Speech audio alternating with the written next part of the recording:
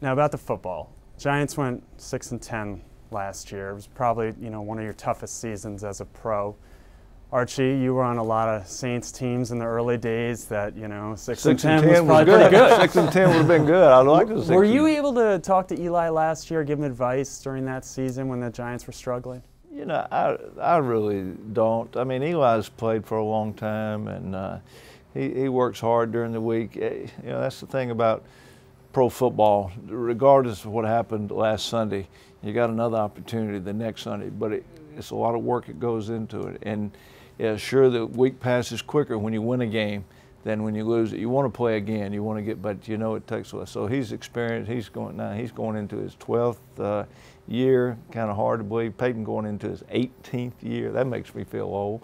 But I don't have a lot of advice. He's played the game. He knows what it takes. He's been on winning teams. He's been on championship teams, so he knows what it takes, and that's what he's working at now. He's experienced that, and he wants to do it again.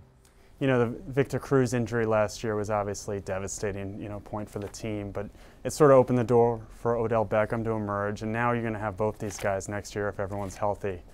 Are you excited to be throwing to that caliber receiver? Definitely, definitely. I think having Odell and Victor on the field at the same time to go along with Ruben Randall and Larry Donnell and a lot of the weapons that we already have is going to be exciting. And I think the great thing about Odell and Victor, especially those two guys, they're so versatile. They can play in the slot, they can play outside. Sometimes we put them in the backfield. So we'll get to move those guys around and try to create matchups and try to keep everybody happy. We got a lot of weapons on offense. It's going to be my job to try to spread the ball around and keep everybody happy and make sure that everybody's getting lots of catches and hopefully we're able to score lots of points and have a big year.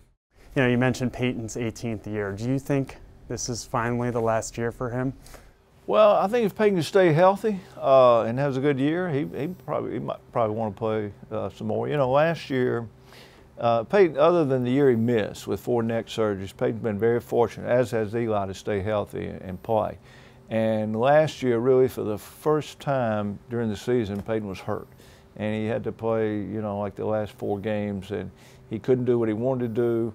And I think he didn't want to hang it up, but he knows he's in the 4th quarter. He knows he's toward the end. And the key thing is to stay healthy. He's going just like Eli last year. He's going through a new offense, which is probably not ideal in your 18th year to have to learn a new offense. But he's approached it. He's attacked it. He's in great shape. He's ready to go. So hopefully he can stay healthy, and they'll have another good year. Finally, with regards to Peyton, you guys both went to Ole Miss, obviously. Last October, Ole Miss beat Tennessee 34-3. How did that go over in the Manning household? Yeah, Peyton, he wasn't real happy. He was didn't have a lot quiet that week. Quiet He didn't call me that week. It was kind of surprising. I didn't get a call before after that game.